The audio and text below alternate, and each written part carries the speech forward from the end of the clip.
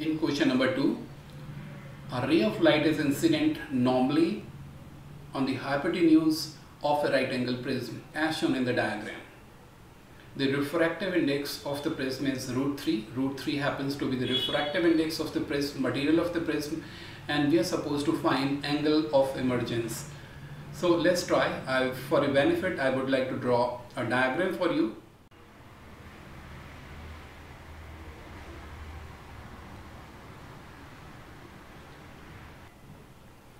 Ray is incident normally and hence it is refracted without deviation and strikes on the other surface. Now at this point on the surface, the ray happens to travel from the denser region to the rarer region.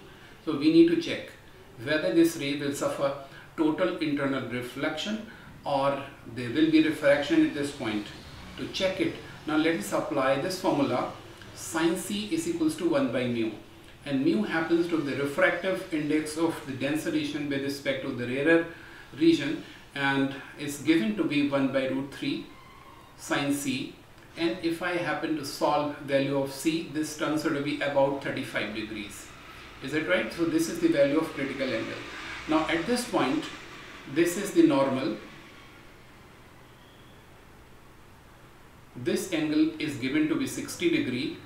So this angle will also be 60 degree, and the angle of incidence for this point got to be 30 degree.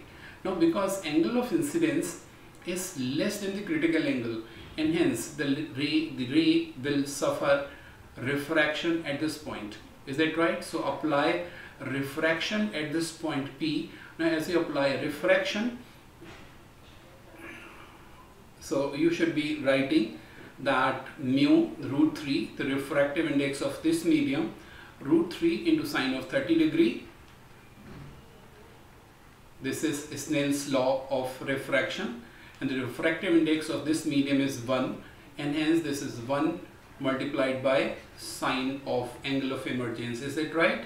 So this implies that root 3 multiplied by half, this is equals to sine of E.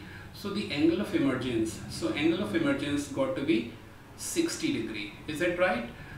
This ray deviates from the path and the angle of emergence happens to be 60 degree. This should be the angle of emergence. So A is the answer.